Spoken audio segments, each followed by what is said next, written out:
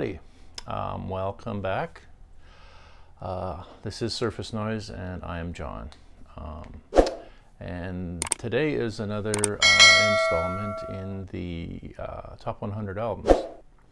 So today's record is Moby Play. Get a good look at that. Now this is this was released in 1999. If you don't know, Moby, mostly an electronic artist. He initially was kind of known for dance music, I guess. One of his bigger hits at the beginning was Go. He even, I think, was quoted as saying at one point he was so synonymous with that song that people referred to him as Moby Go. Because I guess that's just when they saw the title. It was like it was one word. So that was early on, late 80s, I guess, early 90s. He did a lot of different things. When he was I think he was a teenager, he was actually played guitar and was in the video for the band Ultra Vivid Scene. He played briefly with them. I don't know if he was ever an official member, but apparently if you go see the video, I think the song was called She Screams. I think he's in that.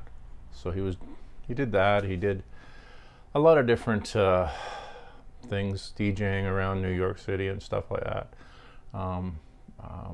But he did a lot of different electronic music, dance music, some ambient, a lot of different formats. One of his earlier albums, the first one I really heard was Everything Is Wrong, which was all mostly different formats, I think, of electronic stuff. I thought it was good. I thought it had some good tunes on it, good songs on it. And the next one I was really familiar with after that was, I think, Animal Rights, which was more of a rock record. There was some quieter instrumental stuff at the end, near the second half of that record, but the first had a lot of heavier stuff, which apparently alienated him a bit from his fans of the dance music. It did include a cover of That's When I Reach for My Revolver, which was a great tune. And after that is when he got to work on this album here, Play. And he, at the time, apparently wasn't sure. He thought this might be the last record he does, so, so I think he kind of went for it in that sense, that when you think you're possibly changing, he said thinking he might change careers even, so when you think this is your last kick at the can, maybe you just put everything into it and came out with something pretty great. So a lot of some of the music, the songs on here, there were samples he used from field recordings by Alan Lomax, and it was called Sounds of the South, a musical journey from the Georgia Sea Islands to the Mississippi Delta. So I believe there's 3 or 4 tracks on here that he sampled that from.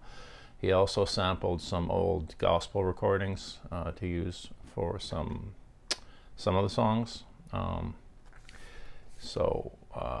It certainly gave it a different sound. I mean, it's a combination of some electronic stuff and some very older sounding blues music and stuff. It was pretty cool.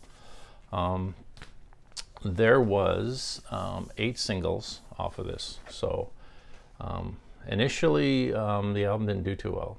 I sent it to people. It wasn't really getting reviewed that well. It wasn't getting a lot of attention.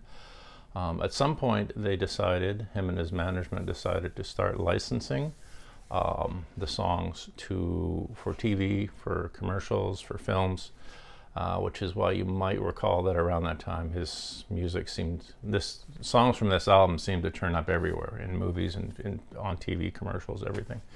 And that's why, because even though they were not just giving them to anyone, they did see what it was. A lot of it went to some independent films and things too, so it wasn't just commercials and films and stuff, but they did end up licensing every single track off the record. So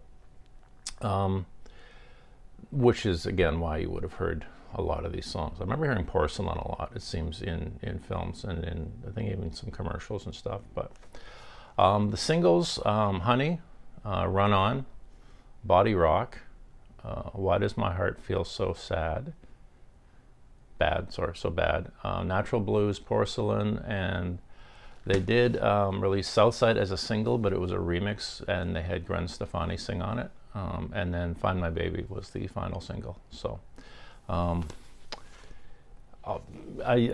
the whole thing, I think the whole thing is good. It's got a neat vibe, and most of those singles carry on through the first 3/4 of the album. The last quarter of it has a lot of quieter stuff, acoustic and piano instrumentals and things like that. A little bit of singing, I think, too, but mostly on the mellow, the chill side of things. So as for my copy, this is a Vinylly Please press. This is from like 2017. Pretty nice though. I have the CD, like I have the double, the double CD, which came with, I guess it was the later, a later release of the CD, because it came with the B-sides CD as well, which was released at a later time. This is pretty cool. This actually make a good poster to put on the wall. I like that. He does all those drawings, I believe, too. Oh, so basically, and then the second one here is Natural Blues, so you got those two. Both would look good on the wall, actually. Okay, so the actual vinyl for this,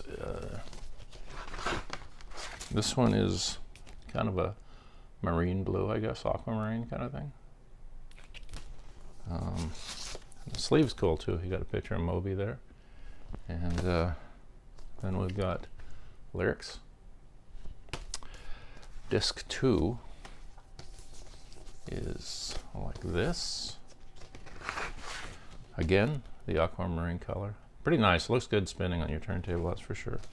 And then the rest of the pictures there. Right there. So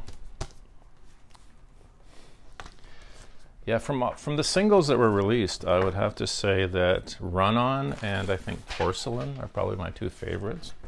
I do like, I like the whole record. I mean, it's all great. I think it's an absolute classic, which is why it's on my list.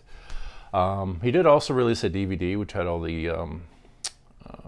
videos as well from the thing, because there was 8 singles and stuff, and some of them are pretty cool.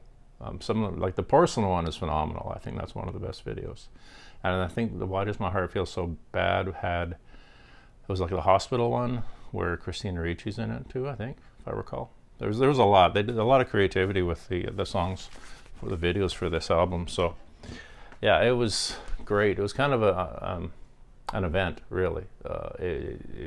Everything around it was more than just a record, and just the story of how it all went down. I mean, it potentially could have been a big failure for him, but with all that licensing they did to get the music out there, and that really got him the attention that he was looking for, because he said in the past his music hadn't really been getting out there. It wasn't on any kind of mainstream format. It wasn't, the videos weren't being played on, like, say, MTV or that kind of stuff. So that's a big reason why he did things the way he did at this time, and it definitely worked out. One of the great records, probably his best, his favorite of mine. But you know, yeah, it definitely is a great record, and if you haven't heard it, I'd recommend it for sure. So that's it for today. Just a reminder, I do have a website, servicenoise.ca. Please check it out if you like. Also, if you like the video, please give it a give it a like, and thumbs up, I guess. I like. And yeah, and I'd appreciate it if you subscribe as well. It'd be awesome. Thanks for everything. Thanks for watching, and I'll see everyone next time.